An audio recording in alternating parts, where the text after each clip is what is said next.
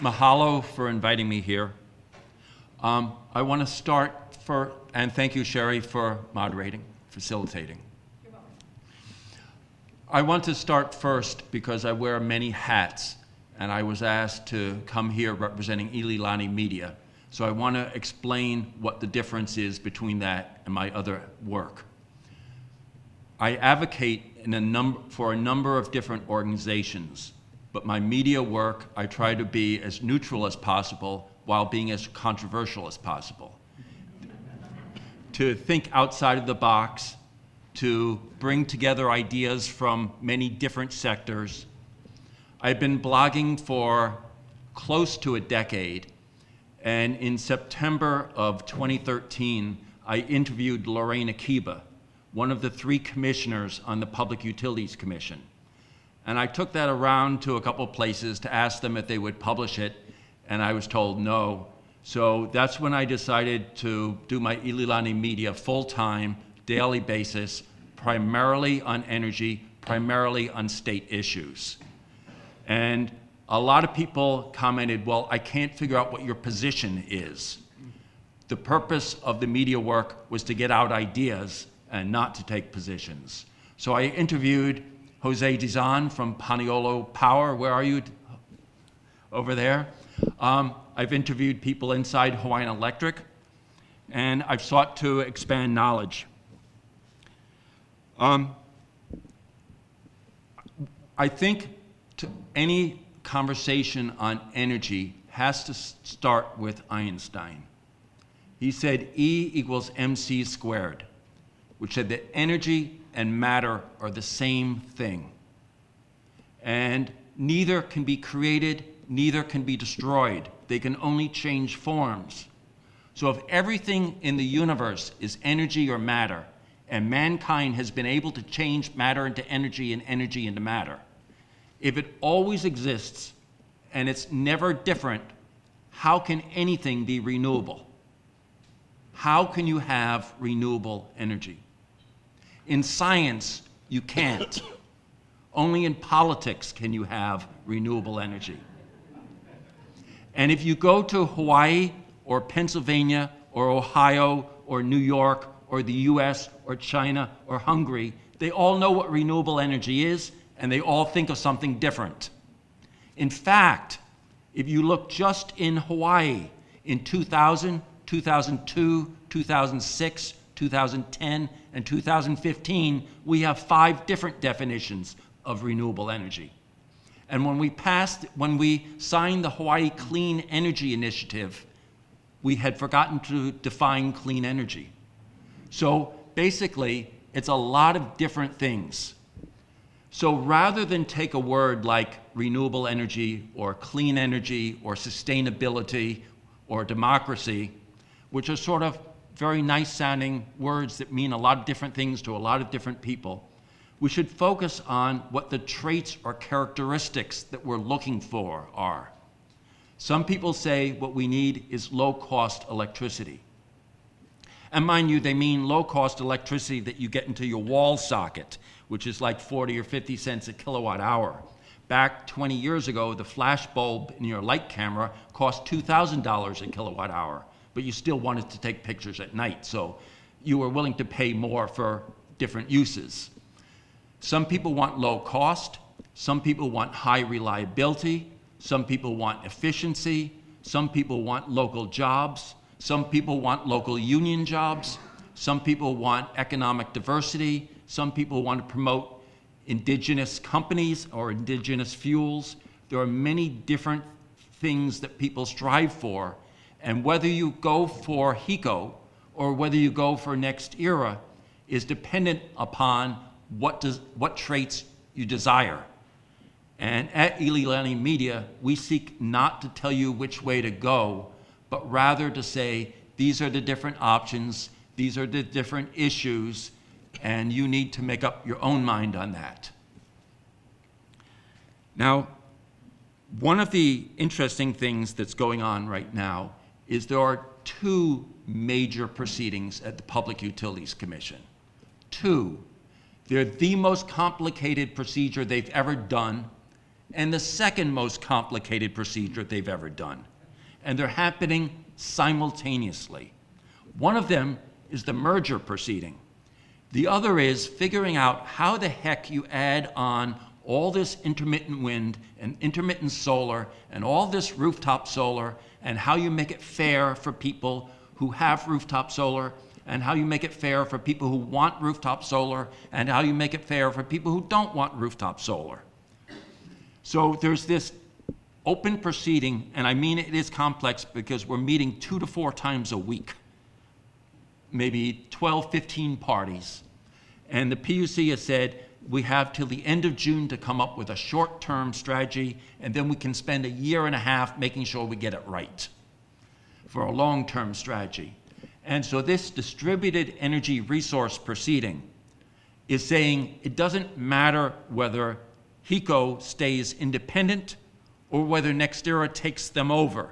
Either way, we have to figure out how to increase the amount of renewable energy we have in this state. So one of the issues also that I find interesting is if you look at HELCO, and Jay said they're now at 47% renewable. You look at Florida Power and Light, and they're at 1% renewable. You look at this island, and 12% of all customers have rooftop solar. And you look at Florida Power and Light, and 0.07% have rooftop solar. You look at this state, which has great energy efficiency and is rapidly increasing it, and you look at Florida Power and Light, which has succeeded in getting their Public Service Commission to drastically cut the amount of energy efficiency that's needed, and you say, why would they be a good fit? What I've heard is they have money and they're bigger.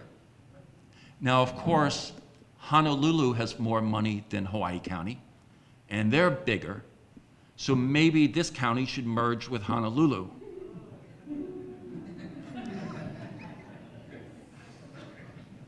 Just kidding.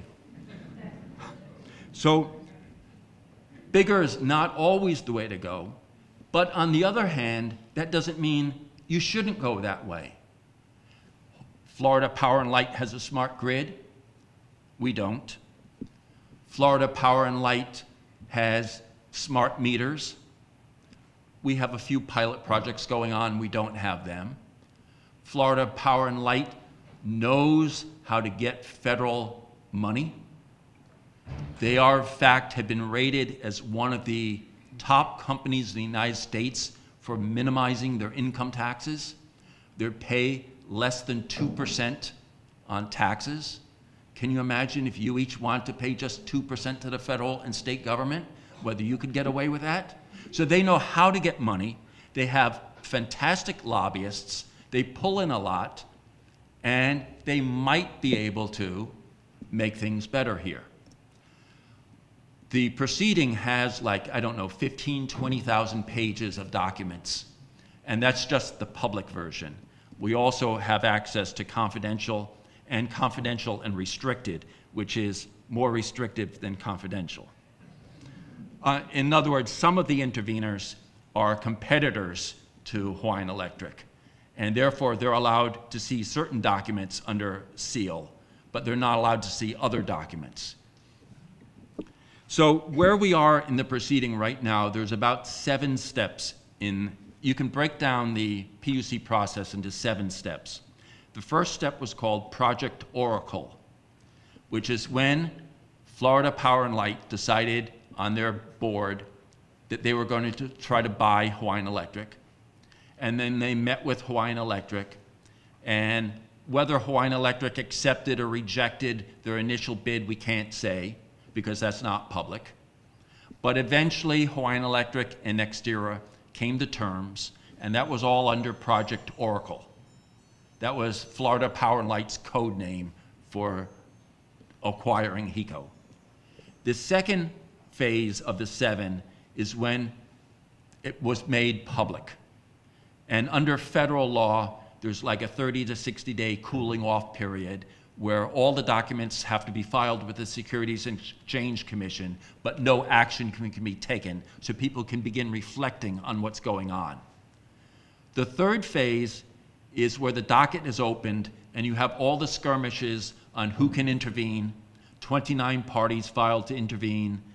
Nextera objected to 2/3 or 3/4 of them. The consumer advocate from the Department of Commerce and Consumer Affairs is not considered an intervener because they're automatically a party in every proceeding. One of the last parties to intervene was the Department of Defense, which actually missed the deadline to intervene by a month, and then said, whoops, can we come in? And the Public Utilities Commission said, you know, we have every right to just say no, but what the heck, come in. So we have 29 parties. And to be fair, it wasn't just DOD that missed. The Honolulu Board of Water Supply missed by 1 day. And so there were a few other things like that. Then you have skirmishes over protective orders, what it should look like, how a confidentiality agreement should look like, what the steps of the docket should look like. So that's all in phase 3. And what was decided is what should be done up through the end of September. That is the first step. The Public Utilities Commission said, we're going to divide this into 2 phases. Phase 1, we're going to publish and tell you what it is. Phase 2, we don't know yet. So we're now the 4th step, which is that we get to ask all sorts of questions to HECO and to Nextera. We can ask them to HECO or to Nextera or to both. They have to answer them, and they have to answer within 2 weeks. But they're allowed to file all kinds of objections. And indeed, they filed pages and pages of objections, preserving their right for a future legal battle, I suppose. So on July 20th, the 29 parties have to file their testimony and exhibits. Then Nextera and HECO get to fire off questions to us that we also have 2 weeks to get back to them on. The consumer advocate files their testimony on August 10th. Then HECO and Nextera filed their rebuttal testimony on August 31st. At that point, the docket would be 20, 30, 40,000 pages long, and the PUC has said they will come out for public hearings. At that point, we enter, eventually, the Public Utilities Commission has to figure out how to hold a hearing on this among the parties. HECO, MECO, HELCO, Nextera, the consumer advocate, 29 parties, contested case proceeding, the right to cross-examine each other. At one time, the PUC thought they could restrict it to 2 weeks. Then they thought maybe 15 days made more sense. We suspected it would be more like 6 weeks, but it will be something like that. There'll be a hearing process. And originally, Nextera wanted the whole thing wrapped up by December. The PUC is saying, no, June is more likely target date, and that it has a reason for it. When the PUC makes their final ruling, they can go one of 3 ways. They can say no, yes, or conditionally yes. And if they go conditionally yes, Nextera can say yes, no, or why don't you reconsider? They can also appeal. And any one of the interveners and the consumer advocate also have the right to appeal. Now, the Supreme Court, is who would take on the case, has said that appeals from the PUC on policy, the Supreme Court will not overrule the PUC on policy, but they will overrule the PUC, or they can overrule the PUC on procedure. Has the PUC dotted all their I's? Have they crossed all their T's? And Nextera has appealed in other states, other jurisdictions. They have turned to the courts. And other companies involved in mergers do turn to the courts. Mergers across the country are phenomenal, with half of them failing. And those that succeed sometimes rupture. So it's an extremely complex issue, And right now, Nextera is seeking to buy Hawaiian Electric for $4.3 billion, while they're seeking to buy Encore Transmission in Texas for $18 billion. So we have a total free-for-all coming. And with that, Marco, take it away.